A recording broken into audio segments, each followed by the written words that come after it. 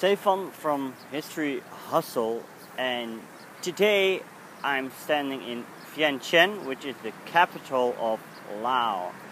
And behind me there's something that kind of looks like familiar with you, like the Arc de Triomphe you see in Paris. But it's not that, no. It's inspired by the Arc de Triomphe, yes. And with that being said, you could say that this is one of the traces of the French culture here in Laos. And you might ask yourself, well, what did the French do here? Well, they colonized Laos back in the day, from 1893 till 1953. And the funny thing is that actually the French didn't came here to get something, because there wasn't much to get. By the time the French got here, halfway the 19th century, a lot of areas in Laos were not populated anymore because the Thai deported them to Thailand. Also, Vientiane was destroyed in 1827 by the Thai.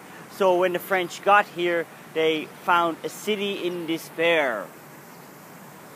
Everything destroyed and just a few people living here. But they rebuilt the capital with all its temples and also added some French architecture to it. So you see a lot of old colonial buildings. So the French got here.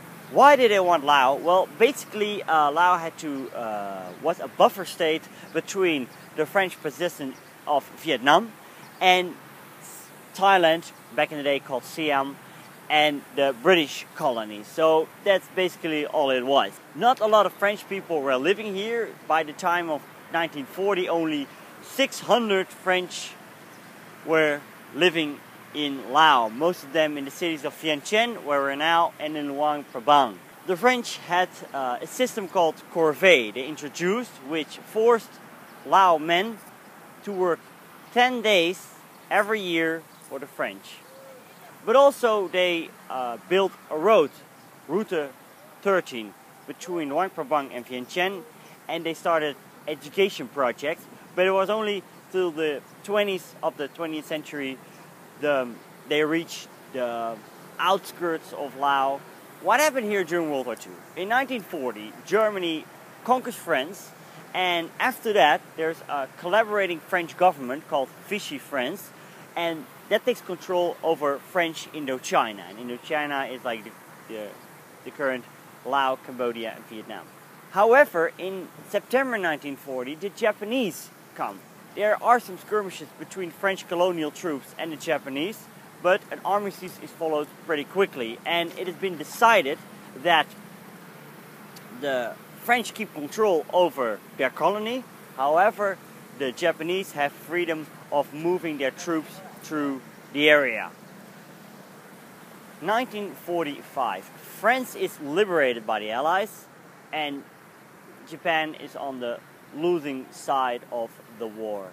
And they decide to conquer Laos. But only a few months later, August 45, the atom bombs fall on Hiroshima and Nagasaki, and the French Empire surrenders. And with that, World War II in Laos had came to an end. Colonization has not. After World War II, Lao nationalists want independence. In 1949, the French decide that Laos can be independent within the French Union. A few years later, in 1953, Laos finally got its independence. But with that, a new war starts, the Lao Civil War.